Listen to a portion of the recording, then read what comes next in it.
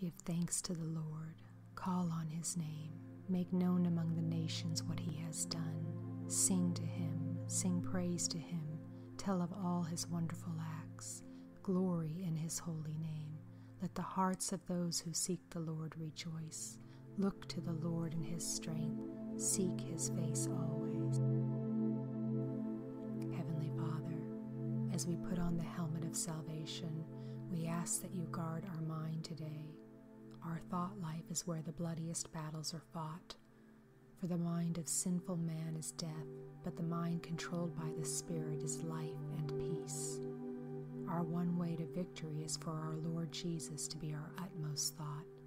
Help us to remember that you, Lord Jesus, are our Savior, Redeemer, Deliverer, and Lord. Help us to look to you and not be troubled, or to have doubts rise in our minds. You have delivered us from the bondage of sin. We no longer are held captive by flesh and sin. Help us to set our mind on things above and not on earthly things. We have all the power to choose the thoughts that we will think. We decide every moment of every day what we will dwell on and think of. No one monitors or governs our thinking but us. May we not conform to the patterns of the world, but be transformed by the renewing of our mind, so that we will be able to test and approve what God's will is, his good, pleasing, and perfect will. The enemy may fling his evil arrows of doubt and despair. He may accuse us and remind us of past failures, but they are only paper bullets to the brain. They have no power over us because we have been washed in the blood of Jesus and delivered from all guilt and shame. Help us today to protect our thought life so that we will be delivered from all doubt, deception, and lies. For though we live in the world, we do not wage war as the world does. The weapons we fight with are not the weapons of the world. On the contrary, they have divine power to demolish strongholds. We demolish arguments and every pretension that sets itself up against the knowledge of God, and we take captive every thought and make it obedient to Christ. We have the mind of Christ.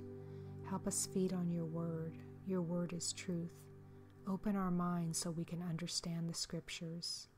Remind us throughout the day the promises of your word and all that you have done for us, so we can walk victoriously and expectantly and not be paralyzed by fear.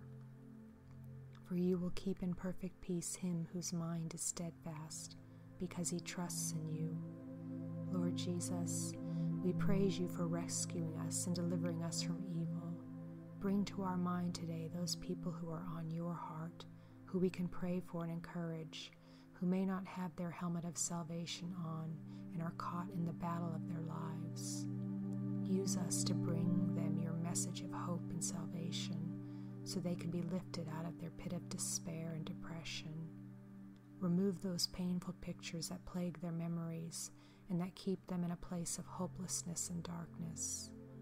Turn the light of your glory and grace on in their minds. Fill their thoughts with your tenderness and compassion. Give them a glimpse of your glory and help them to see the better world that you have prepared for us. Lord, rescue them as you have rescued us.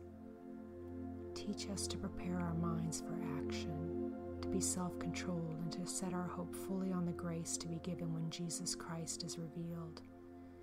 Build a mighty army that will not be swayed or moved out of the way by the relentless attacks of an enemy who accuses, criticizes, and points the blame night and day.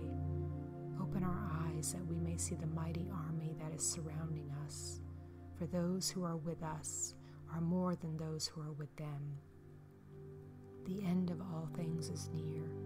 Help us to be clear-minded and self-controlled so that we can pray. Help us to stop passing judgment on one another, but instead to make up our minds to not put any stumbling block or obstacle in our brother or sister's way. Give us a unity of mind to carry out the word of the Lord. Help us to be one in heart and mind, so that we, with great power, can continue to testify to the resurrection of the Lord. May your grace be upon us all. For no eye has seen, no ear has heard, no mind has conceived what God has prepared for those who love Him, but God has revealed it to us by His Spirit.